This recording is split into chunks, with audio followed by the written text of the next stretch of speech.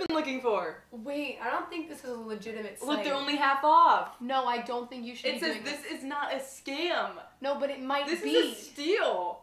The only thing being stolen is your credit card information. Oh, hi there. I'm here to let you know about potential scams you could see in your everyday day-to-day life. 1. Question everything. If it's too good to be true, it probably is. 2. Do some research on it. See what other people are saying about the website. You never know who you could be giving your money away to. 3. If a payment is required in advance on some sketchy website, don't fall for it. You don't want to give your credit card information to some stranger. How are you going to pay for everything you have? Because aren't they doing the same? About 70% of fraud victims were scammed through online auctions. If you're a victim of a marketing scam or know someone who is, contact the Federal Trade Commission at www.ftc.com or call 877-382-4357.